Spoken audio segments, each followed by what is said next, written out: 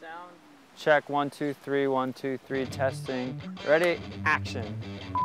Hello, I'm Timmy Curran, and you're watching Surfline's Trick Tips. Today we're going to be talking about the alley-oop. Ain't it nice in the sunshine, baby? The ocean looks a million mirrors of your love. And I must say that I'm happy that you're here. And it's okay, you don't have to speak, 'cause I'm really digging on you. And I hope I don't wake up summer dreams eternally. The alley-oop, well, the first one I did was about 14 years ago, and the inspiration for me was just watching guys on a half pipe and the rotation they were doing. It just looked so smooth. The best ways for doing alley-oops for me is, head high, a little bit overhead, and when the wind is a little bit onshore, so it's blowing from behind the wave onto the beach, and that way when you hit it, the wind will actually keep the board connected to your feet. That makes it a lot easier.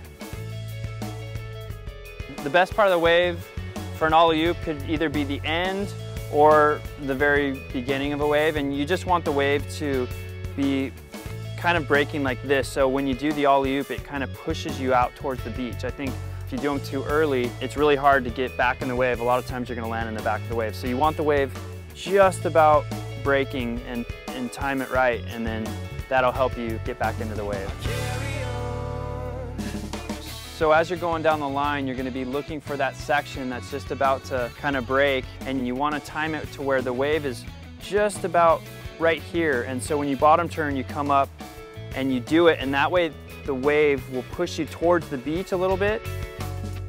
You do a counterclockwise air 360, which is opposite of a normal air 360.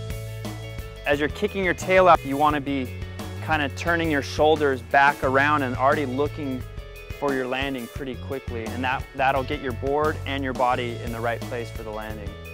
Once you get the rotation, you just want to be as low as possible. A lot of times if you're standing too straight up, it's hard to keep your balance.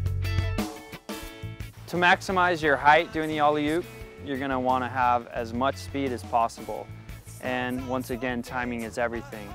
If you do it at the perfect timing, it's going to throw you up into the air and you get a good rotation and could very well pull one off.